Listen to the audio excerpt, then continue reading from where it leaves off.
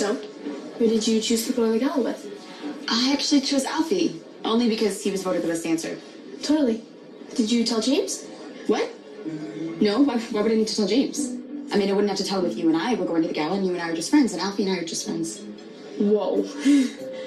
What's going on with Riley? She's acting so defensive. She doesn't usually act like this. I didn't mean anything by it. I just meant, have you told James you're going to the gala? Not, have you told James that you're going to the gala with Alfie? Right. Right. Yeah, no, that makes more sense. No, I haven't told him. Well, based off of your reaction, maybe you should tell him. Michelle's right.